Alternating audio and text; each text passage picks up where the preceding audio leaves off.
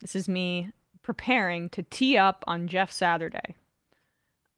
Indianapolis Colts worst vibes in the NFL right now, and I'm about to talk about the Houston Texans, so buckle up. You must be pretty bad, Indianapolis Colts. Jeff Saturday is a clown. A clown.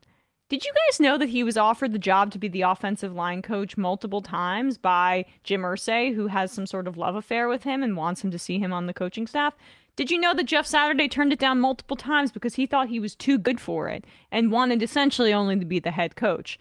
Irsay, due to this love affair, chose to fire Frank Reich in the middle of the season, put Jeff Saturday in with zero head coaching experience, zero coaching experience outside of a high school team. Jeff Saturday was all gloating after they had that one win. Guess what? 1-7 in his tenure. And not just 1-7 in traditional fashion, like, oh, they played tough, even though the Colts had a roster to be very competitive up and down the roster this year.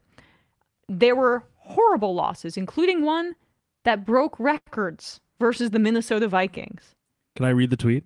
Mm-hmm. November 14th, 2022, 4:08 p.m. Jim Irsay. All you critics, ... You criticize all of us in the NFL for losing, ... When we make moves to win, capital W, ... You act so righteous, exclamation point, in quotes. All proper nouns for some reason, proper words. Huh. Who you crappin', ... It's not a thing. Close quote. Just win, baby! Exclamation point, football emoji, peace out emoji. Since that tweet, they never won another game in the regular season. Stick to roof open or closed tweets, Jim Irsay. No one listened to that. No one listened to the just win command there, Jim. Sorry to tell you, but it is just well, I mean, I hope Frank Reich gets another head coaching job next year. I feel like he might sit one out and just like regroup. I can understand it. That was a ridiculous, like, I don't know.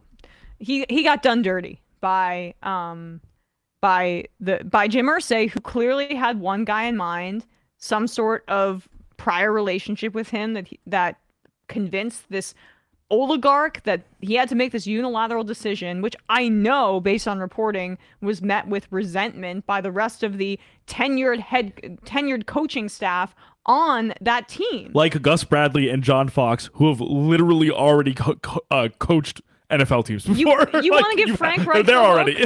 That's fine, I guess. I don't agree with it because I think he's been dealt a terrible situation with the quarterback position, but fine. You're giving him the hook. Okay. Promote one of the former head coaches on your roster. Create some stability within that team.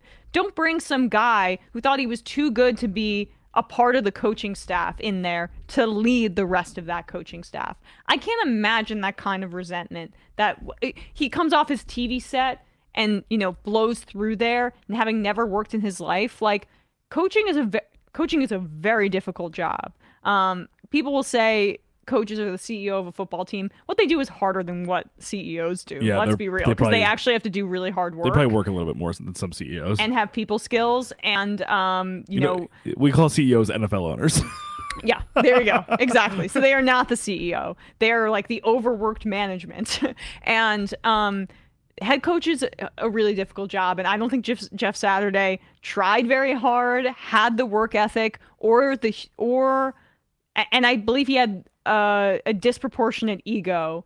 And like, I can't imagine what that locker room is like. And the point of all of this is that Irsay's still considering hiring him long term, keeping him after 1-7, keeping him after 1-7, keeping him after when they needed to take, when they had 3 timeouts or 2 timeouts or something in a low clock situation at the end of the game. He literally just let them just keep going and going until they had no time to run a last play. I don't remember exactly which game it was where that happened. Well, I mean, did they do the Manning cast? Oh, it probably wasn't on ESPN, because remember when Peyton was freaking out about that Broncos game? Yeah. But Jeff Saturday's a part of ESPN. That was it. It was the Broncos game where they were saying, when Peyton was like, call timeout. I wonder how we'd feel about this BFF doing the exact same shit, except when, being a member of the Colts coaching staff. And Saturday, I think, was like, I didn't think time was of the essence or something like that. It was like, oh, you didn't? You didn't think that? Oh, interesting. Oh, okay. Oh, got it. Okay, no problem. And the frustrating thing too is like Saturday. The frustrating too is like is this is all like management and non-field stuff. Besides, obviously, the very glaring bad quarterback play and very disappointing offensive line play.